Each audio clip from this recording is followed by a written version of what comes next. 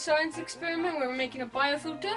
So today what you will need is some charcoal logs, or charcoal, some fine sand, which we got from the beach, some scissors, wire cutters, box cutters, muslin cloth, 2 sets of wire mesh, which are optional but would be very useful, scoria, which we just got from the garden, 100 ml cylinder, measuring cylinder, a TD scan 3 to just check the water, and 2 sets of water. We've got 1 from a river and 1 which is pure rainwater, and last but not least, you will need a 25 litre measuring, 25 litre water bottle, which we'll be using for the science trip. Here we go. So what we've done now is we've put the muslin cloth on the tap to filter the remaining last water.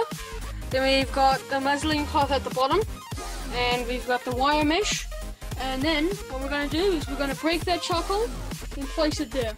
And for the next layer, we'll do the same, but with this, and with fine sand. Let's go. A little sand in there. Got a whole lot of sand. A lot of sand.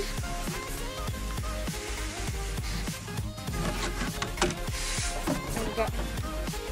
Let's go slide into the gaps.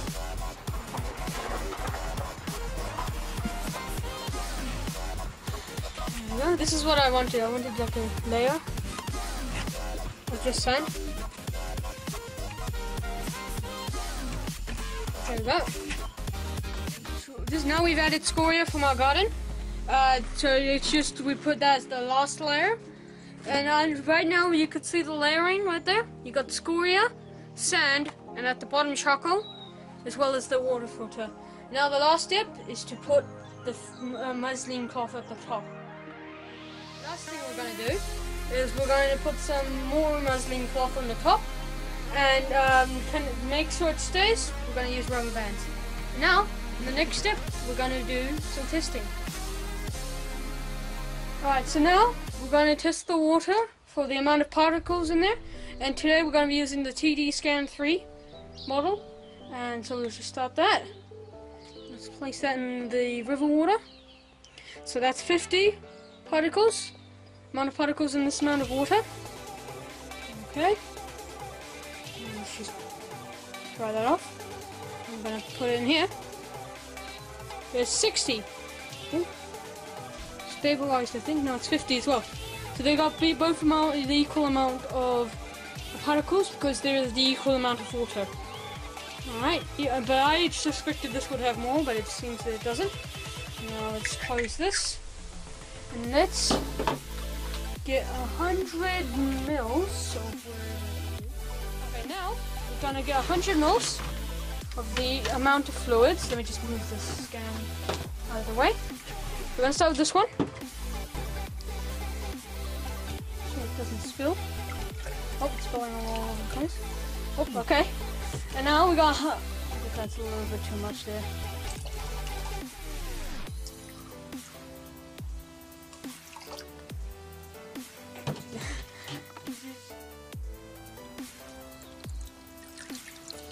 Nice. Okay, now it's going to.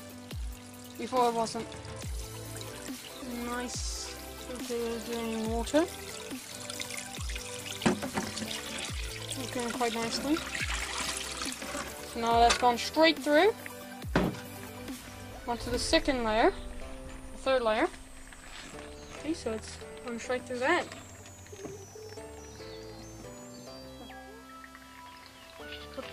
Let's just put this in with the sand as well. We'll just filter that later. Just collect enough as a 100 ml sample. We'll let the rest come out from there.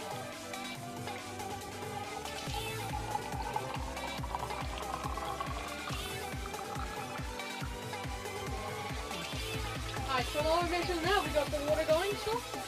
Still clear fresh water. Still what? It's not like we have to put 3, we have to put a little more water. No. No? Okay, we'll just have to put it into shows that this works, but you're gonna have to wait. This one is 40. So 40. yeah. So it has reduced 10. So it has reduced it from 50 to 40, which is pretty amazing considering that this is all natural materials. And yes, so that has shown that it's a success. Just have to wait a while.